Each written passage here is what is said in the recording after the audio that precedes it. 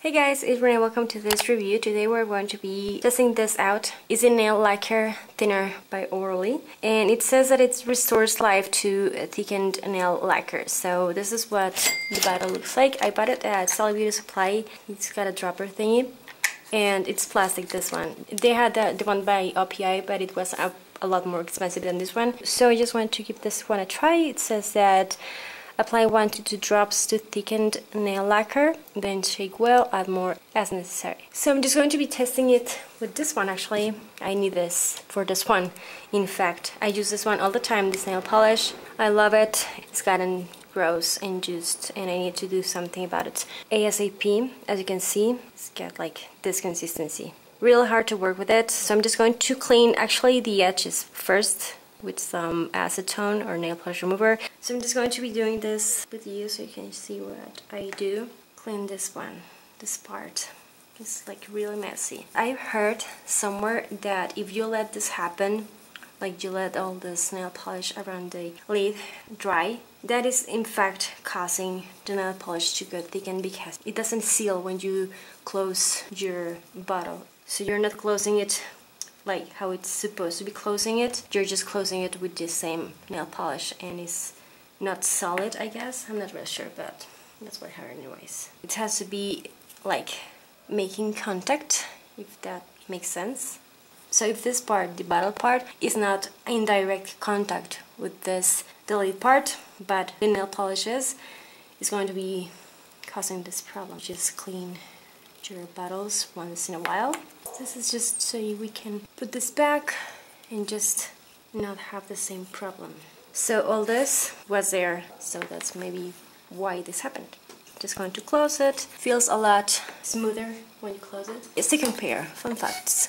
And this is the before, obviously. So I mean the bottle is clean, but the nail polish is still like super thick, as you can see. Let's do the after. Going to add 1, 2, maybe another one. I'm going to close it. And I'm not going to shake it because that causes bubbles in a lot of the cases on my nail polishes. I'm just going to do this just for a few minutes. Well, I've been shaking that and I'm just going to see. Looks fine, but it looks thick still, but it doesn't really have those threads. I'm going to try this on my handy paper. It's gotten better for sure, but I want it to be even smoother. So I applied 3 drops. I'm just going to go for 2 more. Drop goes in, 2 drops. And you can clean the bottle as you go because let's face it, every time, well in my case, every time I use a nail polish I just made a mess. On the lid, I just can't help it. Even if I try to make it smooth and just like perfect and just remove the excess like where I should, it always ends up a mess, my lid. So every 2 times you use a nail polish, just clean the lid and maybe you won't need any of this at some point. Okay, I'm ready to go again and it's gotten a lot better.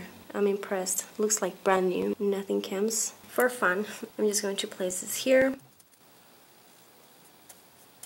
It's how it was before, 2 or 3 drops, 5 drops. So I'd say for better results, I go for 5 drops. Well, it depends on how damaged your nail polish is. In this case, I just went for 5 and this is the result. So just going to do my nails. I really like it. It takes a lot more drops than what it says, but they do definitely work. They brought this nail polish to life and it was like impossible for me to use it again. So I'm pretty happy about this. I really liked it. I would recommend it. Check it out. So yeah, thank you so much for watching. Don't forget to give this video a thumbs up. Helps a lot. Don't forget to subscribe to my channel for more stuff and don't forget to share this one. I have a nail art playlist on the cards right here. Yeah, thank you so much for watching and I'll talk to you later. Bye guys. If this one, this part, where are you? So all these things maybe are causing, whoa.